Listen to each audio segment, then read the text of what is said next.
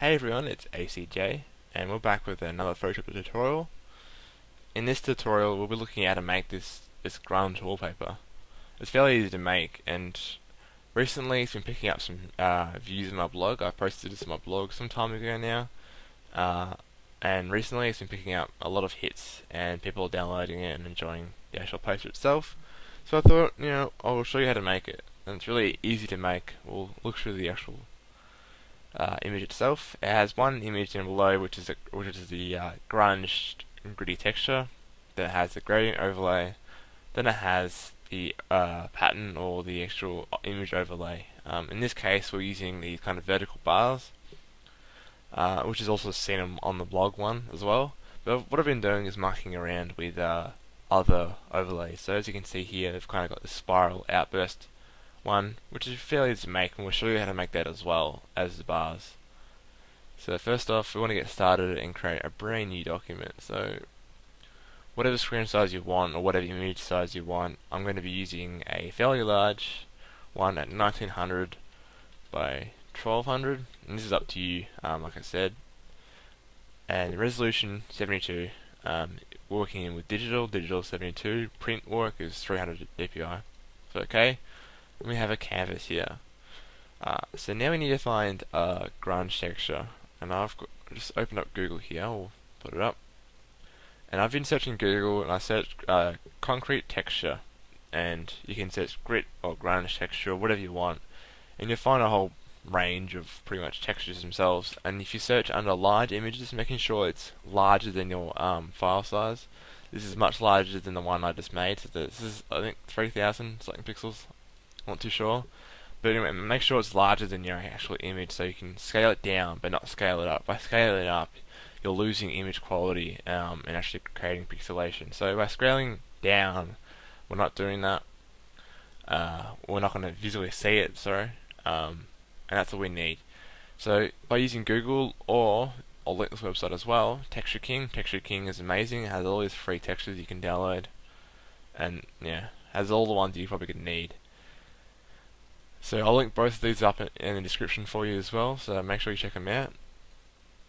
And so we're going to copy, you can save it if you want, copy it into it. So we're going to Control V, and as you can see it's fairly large, so we want to scroll out and resize this. So by scrolling out, we can go here, zoom out here. There's multiple ways you can use keyboard shortcuts as well. So we're going to use a keyboard shortcut, of course, so Control minus and Control plus, zoom in and out. So on our layer 1, we want to go up to Edit, Free Transform. Now this will create like a bounding box around the image, which we can manipulate the actual image itself. So we can rotate, we can scale in, we can do a whole range of stuff. So I just want to get rid of that. So what we want to do is holding shift to keep the proportion in perspective. So holding shift, we're going to drag in one of the corners, preferably with the right bottom right, and we want to put it up to the very edge of the document, making sure not to go over. Simple as that, and hit enter, and we're done. So zoom back in, so Control plus. But we now have the basics or the basis of our grunge. We want to apply our gradient over the top of this. So create a brand new layer, fill it in with black, and we want to, on our new layer, go down to FX, gradient overlay. Now we have a default gradient. You can use whatever gradient you want, or even color. You can use color, but I prefer to use gradient to kind of give it some variation. I'm going to use a preset gradient that I have downloaded over here. I will link this gradient in the description as well. So if you want the colors, which I'll also link in the description as well, the colors, but I'll give you the colors now just so you can make it yourself. So if you want, the first one is 388235. The second one at 50% is 9BBB50, and the last one at 100% is CADE97. And like I said, I'll put these colors in the description for you, and I'll also give you a pack which you can download all the gradients used within this tutorial, and that's pretty much all you need. You just dump them in, load them up, and you're done. So okay.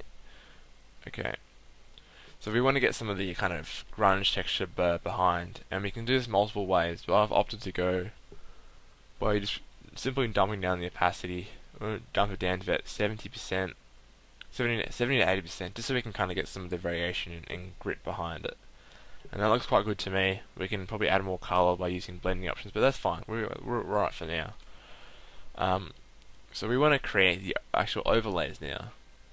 So by creating a brand new layer, filling in the black as well, we want to go to FX, blending options, and this is the general blending options and advanced blending options for the document, and it allows us to scale down certain opacities, so that's the global opacity. But what we want to mainly do is change the fill opacity. We want to jump this all the way down to 0, just so we can get rid of the black, but we still have a document which we can work in. So now that's gone, we can actually work and still apply gradients. So what I thought we could do first is actually make that spiral on first, because it's fairly easy and it uses a gradient overlay. So by clicking on gradient overlay after you've done the blending options fill opacity, gradient overlay, we want to apply a gradient. Now there's a default gradient that does this, so this one over here has these kind of vertical bars, so horizontal bars, sorry, similar to the other ones but the different orientation. So clicking OK, as you can notice they're slightly fuzzy around the edges. You can leave these or you can change it. We'll show you how to change them in a sec.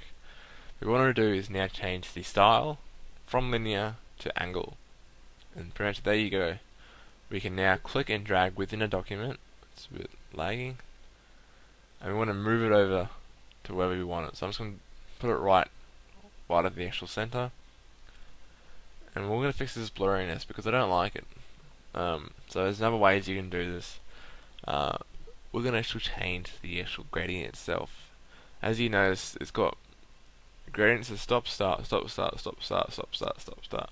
Now if you notice also that the stopping and starting does not happen on top of each other, which it should do, and it does create this kind of blurry edge. So the way we can do is we can push the sliders properly right up against it, so we can get the full color.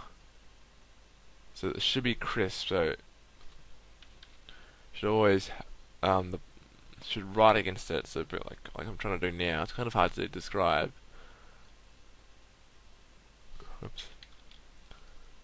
But it will get rid of all the blurriness,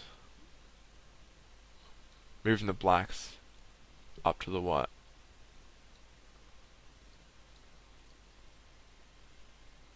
And this is really fidgety and like I'm going to do. So what I'm going to do is also going to put this I'll put this gradient in the description as well, so you can download it yourself, instead of having to muck around with this. It's pretty much done some of the edges. I think it's still slightly blurrier in some because they haven't done it properly, but that's pretty much what you have to do to fix it. But like I said, I'll put my own one in the description. That's already done for you, so you don't have to do this at all. So now we're going to create, change the blending mode to overlay. So on the actual, above the opacity and above the gradient, blend mode, overlay. We want to drop the opacity down to about 30 to 40%. Put about 40. And that looks pretty good as is. We want to now apply some text to it. So grabbing our text tool over here, in the center of the document, select, and we're going to type whatever we want. So I've gone with a grunge font, which is Birth of a Hero, the actual font name. I will link that in the description as well. You can download that from duffont.com, and that's pretty much it. I applied an overlay, I'm pretty sure, to it, so it's slightly darker. So we'll apply a outer glow, and we'll put it onto, I think it's color burn. Put it on black,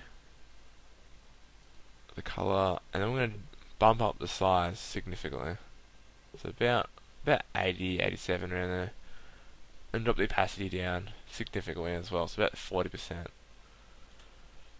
And that's pretty much it for the text, and that's pretty much it for the whole poster. And you can muck around and apply your own one overlay.